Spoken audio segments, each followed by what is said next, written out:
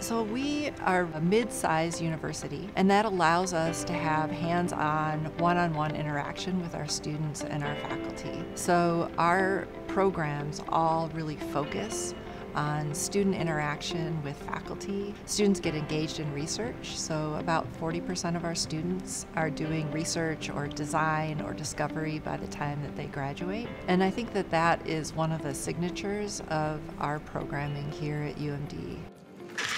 Before beans get roasted, they're referred to as cacao, and after you roast them, then they're referred to as cocoa. So these are our cacao beans. We're about to transform them into cocoa beans.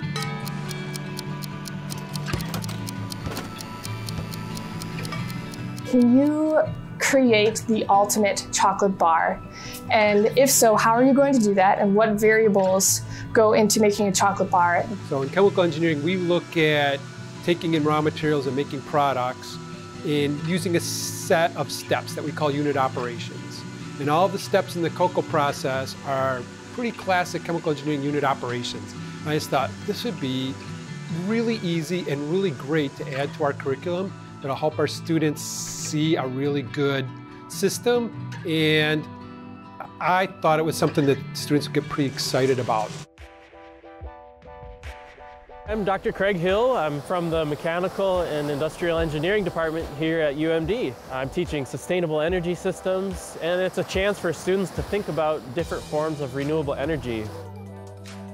Lake Superior, especially today, is a great place to come and get the students, first-hand experience looking at the waves and thinking about how much power is actually in the waves here on the Great Lakes.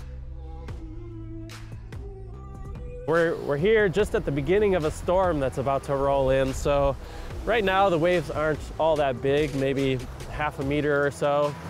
But over the next 24 to 36 hours, they're going to build upwards of 10 to 15 feet in this part of Lake Superior.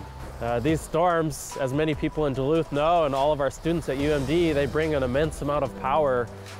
And so today we're going to be talking about how much power actually is in those waves. I like to give the example of how much power is just in the width of our arms. So if you stretch your arms out for those 10-foot waves, there's about 40 to 45 kilowatts of power, which on average is about enough power to provide energy for about 45 typical Minnesota homes.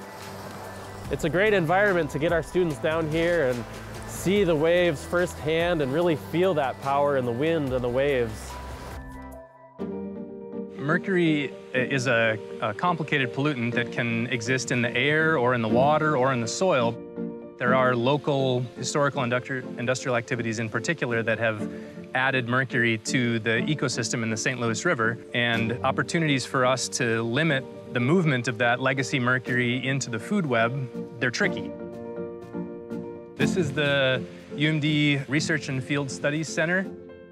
Projects that seek to remove all the contamination are expensive, and the context for what we're doing here is that rather than removing all of those contaminants, but also the sediment that it's mixed in with, we're hoping to add kind of a low-impact amendment to the soil and reduce the amount of mercury that can get out without kind of destroying the whole system and digging everything out. Our industry partners, they partner in many different ways. And so some of it is providing the means for students to go to college. So we have a very active scholarship program for students that's funded through industry partnerships. We also have a lot of students doing senior capstone work in collaboration with industry partners.